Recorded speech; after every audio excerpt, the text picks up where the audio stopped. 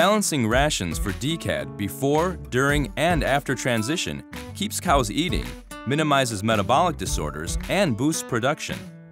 After calving, a ration DCAD of positive 35 to positive 45 will help replace what's lost through production. Increasing ration DCAD can also boost milk fat production and help mitigate heat stress. Start to balance DCAD quickly and cost-effectively with high-quality SQ-810. This sodium-rich buffer increases feed intake, neutralizes rumen acids, and helps to improve productivity. Early lactation and high-producing cows also need supplementary potassium. DCAD Plus delivers the K cows need year-round, and especially during hot weather. It can boost milk fat production and keeps dehydration at bay. DCAD Plus provides a safe, consistent formulation that reduces the risk of ration overheating when exposed to moisture. Unlike other potassium sources, it doesn't contain chlorides. Get positive results with SQ-810 and DCAD Plus.